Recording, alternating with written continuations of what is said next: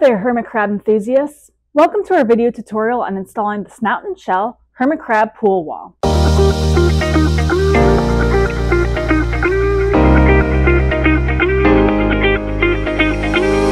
In this video, we're going to show you how to create the perfect aquatic haven for your pet hermit crabs. Hermit crabs require pools of freshwater and saltwater to stay healthy and happy. Many owners make pools out of simple food containers. Those can work, but you will have to change the water every other day, which can be a hassle. With the snout and shell hermit crab pool wall, you can DIY larger pools right inside your existing aquarium.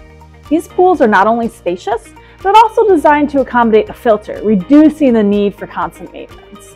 Before we dive in, a quick safety note. When working with silicone, it's a good idea to wear disposable gloves to prevent any skin irritations. Now let's go over what you'll need for this project. Make sure you have the following materials handy: the snout and shell hermit crab pool walls, a clean glass aquarium, 100% silicone, a tape measure, a washable marker, and of course, those disposable gloves.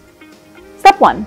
Check that your pool walls will fit inside your aquarium. These walls fit many Aqueon brand rim tanks, such as the 20-gallon long, like this tank here, 20-gallon high, 29-gallon, and 55-gallon tanks.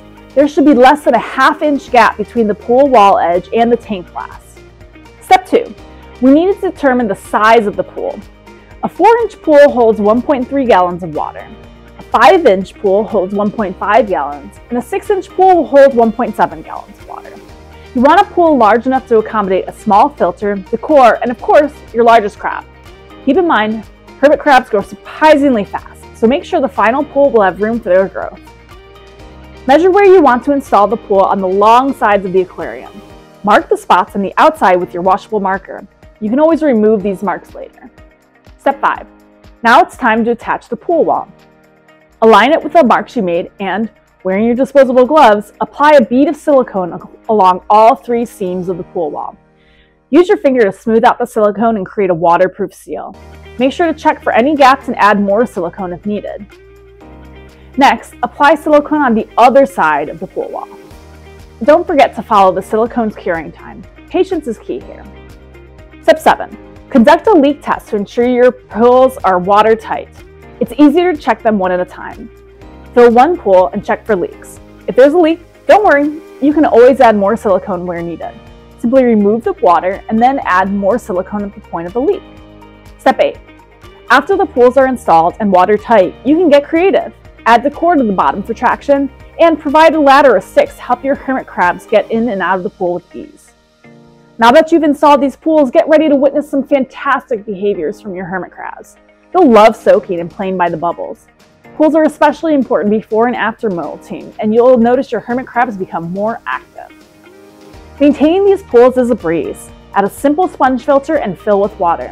For salt water, use a commercial reef salt mix to create salt water. And for freshwater, well, freshwater of course.